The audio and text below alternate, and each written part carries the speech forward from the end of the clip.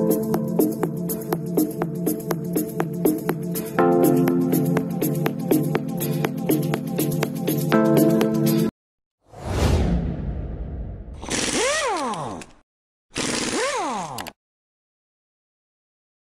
everyone, welcome back to my channel.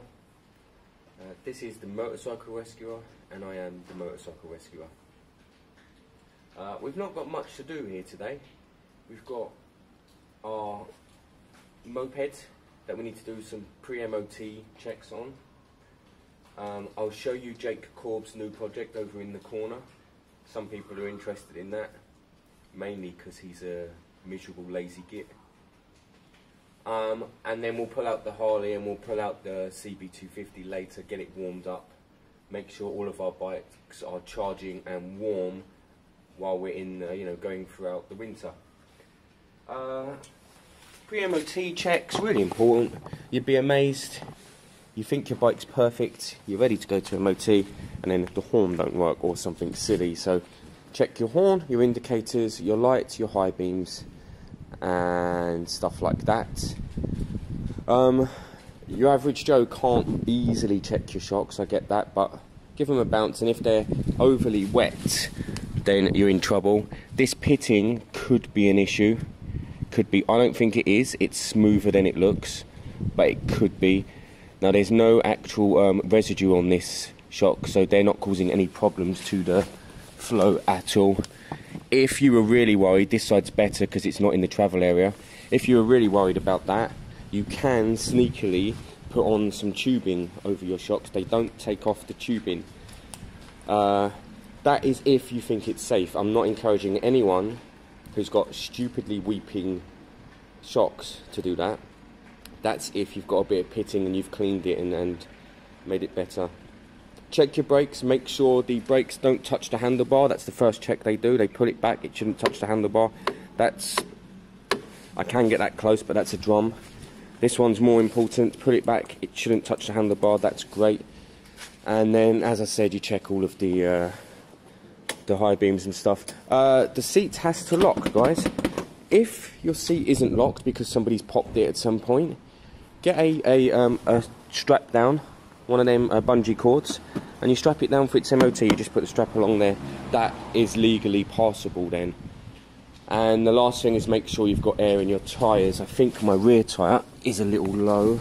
It might even have a slow puncture. I'm going to have to look into that because I think I put air into it not long ago, didn't I? So I'll keep my eye on that. But that looks a little low. Other than that, they do a splash check with the... Let me show you. They do a splash check with the fuel cap. So they open this up and they rock the bike left and right, and if any fuel splashes out, then you're in trouble. It's normally that seal there that causes the problem. I think that will be fine. Nothing should splash out. Make sure that's nice and tight, and actually, to an extent, don't overfill it. Just go halfway or something. Basically, give them less things to find. Although obviously we want your bikes in perfect working order.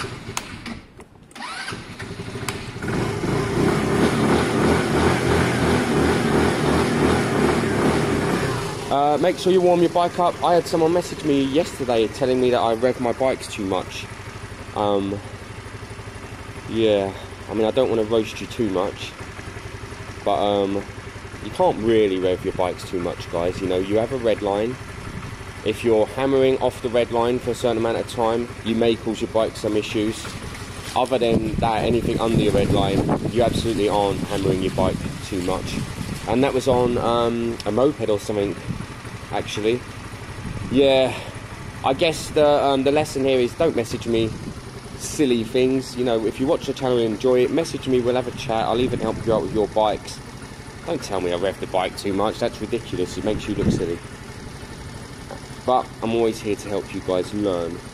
The bobber at the moment isn't selling. It's up for £1,100. I've been offered £1,000 twice, and I've declined it twice from 2 different people. And I'll explain later.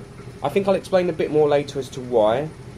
But I'm not accepting any offers under 11 for this bike. There's Chinese bikes out there, 125s, that are going for £1,300, £1,400 and £1,500. I'm not letting my classic 125 go for less than 11. Classic 250 Honda go for less than 11. I'm very happy to hold on to it until you know, March, April, when people start buying again. So that's it. Let me do the checks I actually talked about. Bit of a horn, left indicator, right indicator. Oh, hang on a minute. Are all 4 indicators on? Yes, they are. What's going on there? This is why we do pre-MOT checks, guys. Oh, that's interesting. Look, so you go left here. If you don't cancel the left, and you go right there, if you go left first and don't cancel, you get all 4. That's brilliant. That's okay. You can use that as a hazard light. Let's see if it works the other way. Look at that. In fact, it says hazard light there. Look. That is class. Brilliant. I'm going to chuck some air in the back tire. I'm going to ride this to the MOT and hopefully, fingers crossed, it passed. And if we're really, really, really lucky, we'll meet Lisa today, maybe off camera, and we'll see her Vespa. I've kind of told her now that I'm only really going to hold this bike today. I can't really wait much longer because I just can't have ready bikes here in the garage taking up space and time. Fingers crossed, let's hope this passes. I'll let you know. So, it looks like I spoke too soon. Right, what's going on? So we start it up like we did. It idles fine. Give it some revs. It's okay. Give it some more. It's choking itself.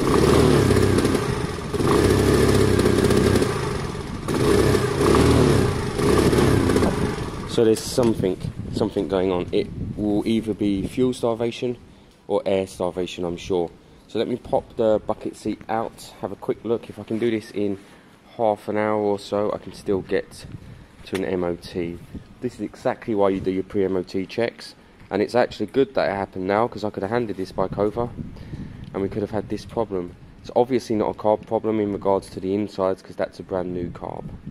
The only thing I could suggest is that the jetting on the inside isn't right. We maybe should have switched to the others, but I doubt it. It was the same carb, so we'll see.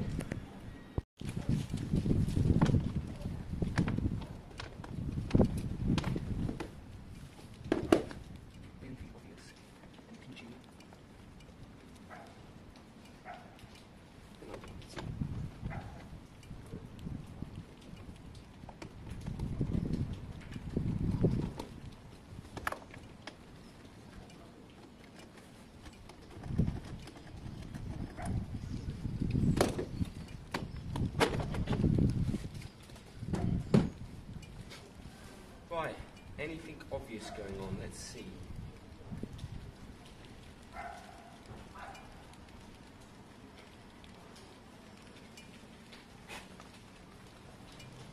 Spider.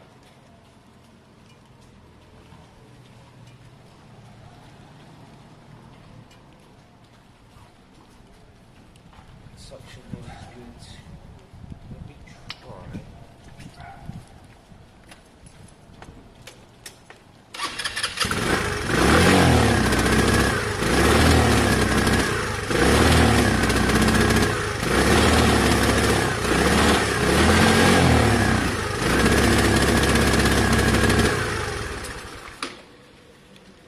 Not a suction hose problem. What else? Remembering it revved great last week. So what else could it be? Fuel flow seems fine. Fuel suction.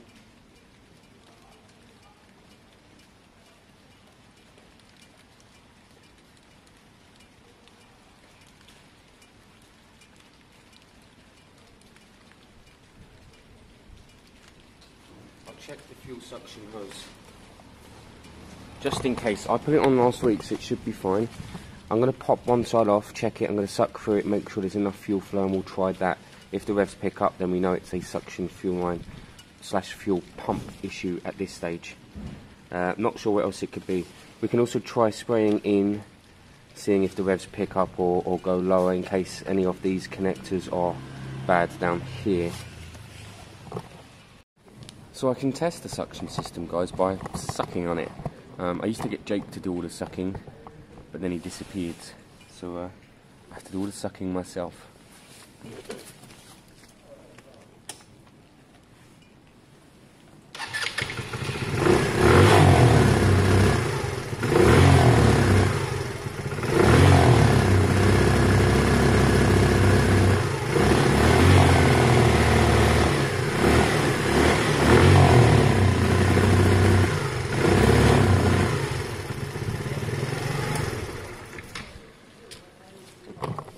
So not a suction issue at this stage. Now we can't rule out. I don't like this line here. I think it's too big. I think it's probably better off just going back there and straight to there. So I'm going to change that fuel filter for a new one. Jake left me hundreds a while back. The other thing is, I nipped this up last week. Maybe it needs to face down a bit more or something.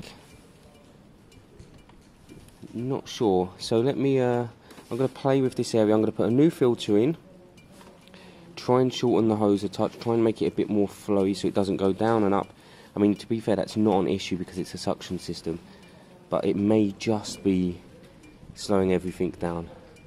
And then the other thing I'm going to check is the wires under here in case there's an issue there. So I need to do this check. I need to do a spray check, spray something in, make sure it doesn't rev itself up, and then I'll check the wires for the choke and change this system here a little bit. Right, let's start with the spray test. I'm going to film a bit more today.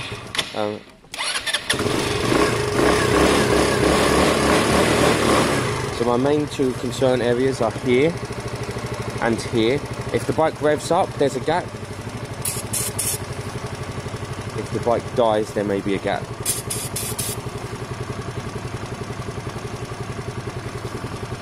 No change, see that? This is brake cleaner, guys, and clutch cleaner. No change. So then we look along here. Any weird gaps that we're missing? No. Oh, engine went a bit lower there. And then we can try here.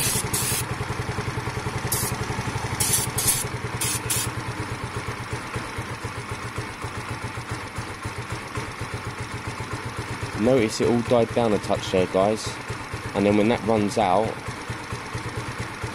okay, I think my next job is to take the air filter out and see if it runs a bit better with the air filter out. It might be starving itself of air. So it's not air starvation related. We've got the air filter out. So far we've checked for air leaks and air starvation. I think wiring next, just in case. It could be that simple. I'll have a little look over these wires as well, but they seem fine. Spark possibly, but I don't think so. Side stand switch is fine because that's working. Keep going, guys, keep going. I'm going to change this bit next, the fuel filter. I'm going to change the dynamics of this area. I'm going to put it down a little bit, make that shorter and neaten that up. So no change. I've done all the changes I said, slightly rerouted things. I haven't done the wiring yet. I am going to go there. Let's just see. We're still not revving properly.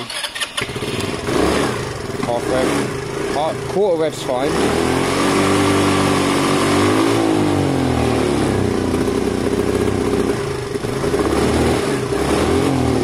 And then we choke out. I'm going to check these wires just in case under here, the choke wires, but I don't think it's a choke problem. I think it's a carb problem. I think somehow the new carb has been bunged up already. Potentially something left in the line maybe, but it's high hopes, but because it's sat all week, maybe something got in there and clogged it up. So this will be a quick carb clean if these... Alright guys, hopefully you can see me okay. So this is the carb we just took off. My first thoughts are that something got in here and bungled it up, either, you know, in the manufacturing plant or from the crap that was left in there. It's not highly likely actually, that one, but it's worth a quick check to see if anything obvious sticks out. And then if we can, it may be worth switching the original jetting across, as long as I can clean it and find it, switching the original jetting. But saying that, this ran very well last week, so I think it somehow clogged itself up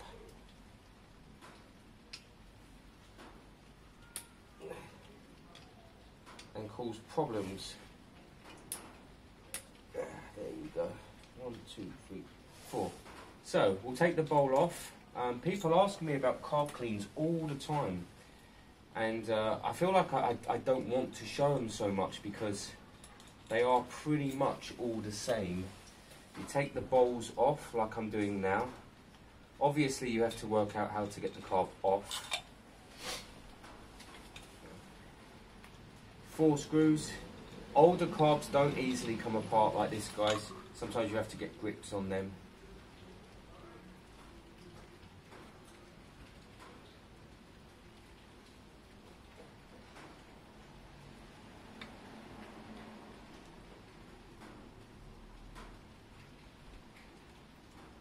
I've definitely found our issue. This is brilliant, guys, brilliant.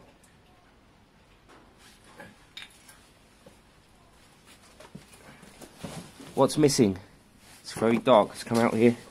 So you saw me just take the bowl off. What's missing? The main jet's missing. What has happened there? So something snapped. What was that? Where has that come from? And where is the main jet? Bloody hell, I've never.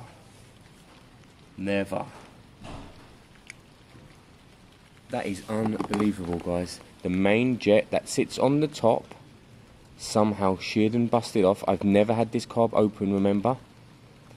And it is gone. Where on earth can that go? It can't suck up. I've got to solve this issue. This is truth seeker stuff.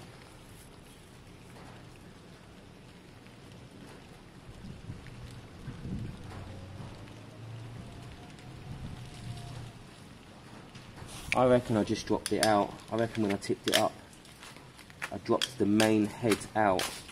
Because there's no way. Because this bit here, yeah, the main head has sheared off. Oh, I'm shocked, guys. Absolutely shocked. So, easy fix for me there, because I just take that whole carrier out and put a new carrier and new jet in. Ideally off the old carb, because then I know what size it is. Oh no, actually I've got an identical carb up there. I'm going to put in a new holder. That's crazy. Absolutely crazy. But it goes to show you, guys. So here should be the main jet with the flathead, like this one in here, and it sheared off and it's disappeared. But I think when I tipped it up a minute ago, I think it fell out, just the head. So wow, it's not in there, is it? No. Absolutely crazy. Let me show you the new jet that I'm going to put in. So guys, just for ease, I'll take this jet and carrier. This is from last week's carb anyway. This is the carb really I probably should have cleaned out instead of buying a new one. I was lazy. But to be fair, a can of carb cleaner costs for me around 8 to 10 quid, and a carb cost 18 quid, so it made sense at first. Obviously, you know, after what happening today happened, then that's not ideal. What size are these? This is the main thing I need to know, just out of curiosity. That is a 98. That's kind of what I had in mind. So we just pop this whole carrier and main jet out like this. Look, there you go. I'm going to keep this carb together because all these old carb pieces are handy. So I'm going to put it back together basically. Even these bolts, these carb bolts on the bottom, they're like gold when you need one, so I like to keep them all available. When I can be asked, or when I'm out of funds, which I am now, I will use this carb, kind of rebuild it, reclean it, reuse it. So that's great, that's still in one piece. Let's chuck a new carrier into here. Have I loosened the old one? Yes, I have. I'll keep that in the box with the old carb. New jet and carrier goes in. Hand tight. Tiny little nip, guys, maybe in case it hit the bottom or something, maybe that it sheared off somehow by hitting the bottom. And my next kind of concern is that the head is in here, but it's not. It's not. You would see it. I'm pretty sure it fell out when I took it apart. What's amazing is this bike will go back to normal now, I can guarantee you. It was basically flooding itself. It was shooting in.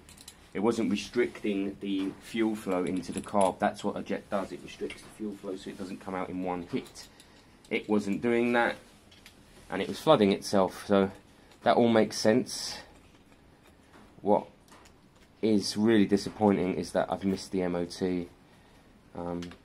If I'd got this done by 11:30, I would have risked it. I would have tried to get it up to them. I believe it's gone 11:30. Also, I have to actually throw this back on anyway, don't I? So, but you know what? Again, I'd like the problems to happen here with me instead of with the new owner. On this occasion, it might have been Lisa, and she wakes up one morning and her bike's not running properly, and that's a right pain.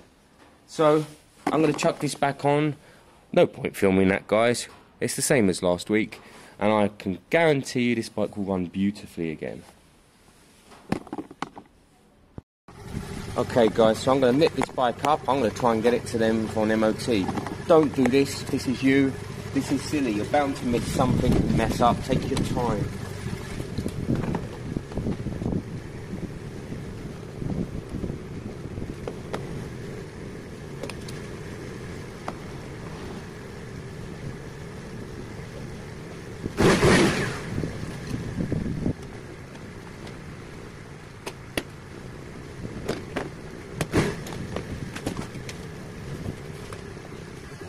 Right guys, wish me luck. For two reasons. One, that I get there on time and safely, and for two, that it passes.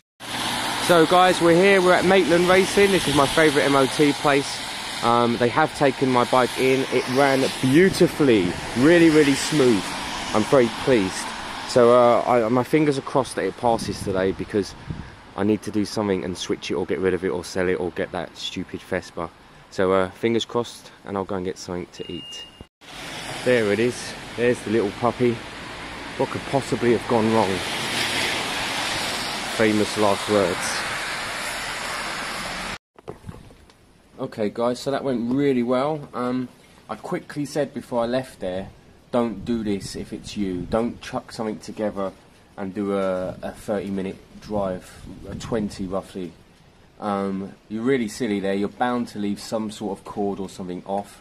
I kind of have done enough carb changes to realise what needs doing, so I did throw it back together, and I just about made MOT, and it has passed with, let me double check, because he did mention something to me. It passed with no advisories. Lovely. What he said was the rear shock seemed quite stiff. Now, he said it's not a failure thing, because it's a Chinese bike and they're crap rear shocks, and they always are. I didn't notice it on the ride, guys, so I'm going to bounce the bike now, and then just as a kind of token gesture, I'm going to put a touch of WD in there, just see if it seems any better. So let me bounce on the bike now. You guys should get a lot of enjoyment out of that. And let's see if the shocks do appear to be moving or what's going on. And then I'll get some WD in there, and we'll see if that loosens it up, and then we'll get some grease in there just in case, because they're obviously working, because they're not it would be stupidly bouncy if they weren't. Instead it's stiff. So let's have a little look.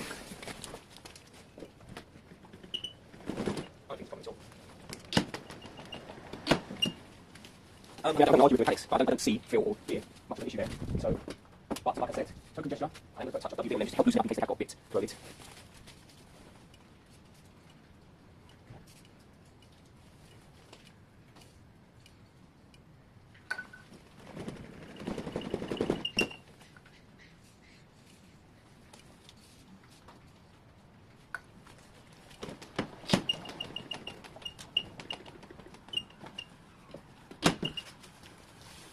Yeah, again, I don't think there's an issue there. Unless they loosened up, maybe. They might have been sitting, they might have loosened up. I will apply some actual grease to it, you see. So we're looking in here, the plunger, and in there, the actual shock. It might have seized a touch, guys. It might have got a bit stiff. But to me, it seems absolutely fine, unless it loosened up a bit. I think we're going to see the Vespa a bit later. In an hour or so. I don't really know what I'm going to do with the Vespa. I have to be honest. The charity funds are zero. They have been zero for a while. In fact, I've been putting a lot of my own money into the bikes. And I know that seems kind of unlikely, but this year, the bikes I've sold have been stupidly cheap. For example, that XJ600 I sold not long ago went for £750, and you know, and that's what people are doing. The bobber, I've been offered £1,000 twice by 2 different people, and I've said no. It's advertised at 1100. I'm going to be strict, guys. I'm not budging. There are Chinese 125s out there for 1,500 quid. My CB250 is not going. I'm going to be strict. In fact, I'm going to change the insurance from the XJ550 to the bobber, and I'm going to use the bobber over winter so that the Harley don't get wet. I know that's a bit precious, but this is the first time in my life I've had something like that, a newish bike, and I'm allowed to be a bit precious. Yeah,